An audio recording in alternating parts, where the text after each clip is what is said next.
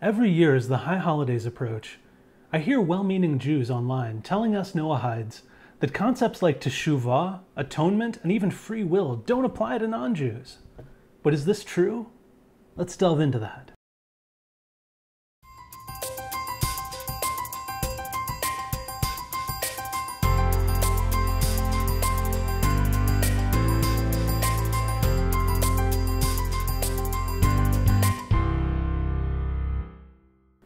Each year around this time, I see a lot of comments from well-meaning Jews online stating that concepts like Teshuvah and Atonement either don't apply to us non-Jews or are somehow different for us than for Israelites. So how can we know whether this is true or not? To answer this question, we need to look at four major fundamental concepts: free will, sin, reward and punishment, and Teshuvah, or repentance. Now, as a side note, I should point out that one should always keep the question in mind, how does this apply to me as a Noahide when learning Torah? Because there's a classic principle that we don't learn Torah as some sort of intellectual exercise, or even as some sort of like magical spiritual endeavor, but rather we learn in order to do. Thus, we should be learning Torah as it applies to us. So always ask this question: does what I'm learning apply to me as a non-Jew? And if so, how? So back to the original question. Do these fundamental concepts apply to us non-Jews? And I'll answer this simply up front for those who are impatient.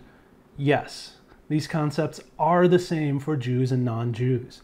Hashem relates to all humanity in essentially the same way when it comes to these matters. And there's really no dispute among the rabbis and even learned Jews that this is the case. What throws some people off and confuses them on this question is two things. One is that the sages of Israel usually discuss these concepts as they relate to Jewish obligation, because Israelites have a mitzvah to verbally confess when making teshuvah. That's one of the 613 commandments that Jews are obligated in. And the second thing that throws people off is that the sages of Israel rarely, if ever, actually discuss whether these matters are different between Jews and non-Jews. So people assume that the sages' discussion of these matters are somehow limited to Jewish application because they're silent regarding non-Jews. But here's what they're missing. If you look at the sources that the rabbis bring forth to explain these matters from the Tanakh, there's no need to discuss this issue, because it's obvious. Each of these concepts is primarily explained by looking at stories from the Tanakh that directly involve non-Jews. So it's patently obvious that these concepts apply to both Jews and non-Jews in the same way. Let me show you what I mean. Let's briefly look at each of these four concepts, and I'll show you some of the examples that the rabbis bring forth to explain them. Now, we're not going to go into any great depth in any of these issues. We'll do that in later issues. But from this video, you should be able to see that these concepts do apply to us non-Jews. First, let's consider the topic of free will. Now, this is the idea that we human beings, unlike animals, are able to know the difference between good and evil and to freely choose our actions rather than simply following our instinctual programming. The first and most primary example of this idea comes from Adam and Eve, the first human beings. Now, you're probably familiar with this story, but let me recap. So, while in the Garden of Eden, God gives them every tree in the garden to eat from, but withholds one tree, saying, "This tree is not yours, don't eat of it." But of course, they chose to steal the fruit and eat it anyways, and in response to this, God says, "Behold, man has become like one of us, knowing good and evil," which the sages explain is an acknowledgement that man has now developed free will to choose his own actions, whether good or evil. Now, the concept of free will is actually a very deep and complex issue, which brings us to our next example, which is Paro, the Pharaoh of the Exodus. So while the nation of Yisrael were slaves in Egypt, Moshe comes to Pharaoh and famously demands, "Let my people go." And of course, Pharaoh refuses and a whole chain of events unfolds, resulting ultimately in the exodus from Egypt. But as part of this process, Pharaoh ends up losing his free will. As it says, and God hardened Pharaoh's heart. Now this is a very deep, complex issue, which I'm not going to go into here, but the sages discuss this idea and its implications at great length. And this story of Paro, of Pharaoh in Egypt, is the main example they use when discussing whether a person can actually be so evil that they lose their free will. So we see here the example of two sets of non-Jews, Adam and Eve and Pharaoh, who are brought forth by the sages of Israel to explain how free will works. Based on these examples, do you think the concept of free will applies to non-Jews? So now, what about the concept of sin? When we human beings use our free will to do evil rather than good, this is what we refer to as sin. Now, technically in Hebrew, there are several different words that we usually translate as sin, and each denote differences, like there's unintentional sin, intentional sin, outright rebellion against God, and so forth, but that's really a lengthy discussion for another time. The first example of sin that we have, again, comes from Adam and Hawa, Adam and Eve, and the theft of the fruit from the tree of knowledge of good and evil. Now, there's an important principle in Torah that the first time a concept is mentioned in the Torah, that passage contains the entirety of the concept. So when the sages of Israel discuss sin in particular, the story of Adam and Hawa, which is the first mention of sin in the Torah, is always picked apart and analyzed intensively. Now, the next most obvious example we have is Cain and Hevel, or Cain and Abel. And as the story goes, Cain and his brother Abel were having difficulties, to put it mildly, and as part of their ongoing dispute, Cain ends up murdering Abel. But just prior to this, God gives Cain a warning, which the sages point out is a warning to all of us. As it says, if you do not improve yourself, sin crouches at the door. Its desire is towards you, but you can conquer it. And this teaches us the principle that we always have the ability to overcome our desires to sin and instead choose to do good. So again, we see here the example of two sets of non-Jews, Adam and Eve and Cain and Abel, that are brought forth by the sages of Israel to explain how sin works. Based on these examples, do you think the concept of sin applies to non-Jews? This brings us to the concept of reward and punishment. Now, this is the fundamental idea that God rewards us for our good deeds and punishes us for our wicked deeds. And again, these are extremely deep concepts which are very complex.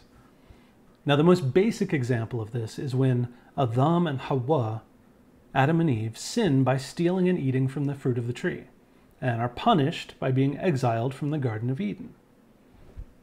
A far more complex and nuanced treatment of these concepts is found in Sefer Iyov, or the Book of Job. Now, the Book of Job centers around a non-Jewish man named Iyov, or Job, who experiences the sudden and devastating loss of everything he owns: his property, his home, his land, his wife, all of his children, and even his own health. And as he sits in the dust and ashes covered in boils and disease, his non-Jewish friends come to comfort him. And together they all discuss these concepts of divine justice and reward and punishment at great length.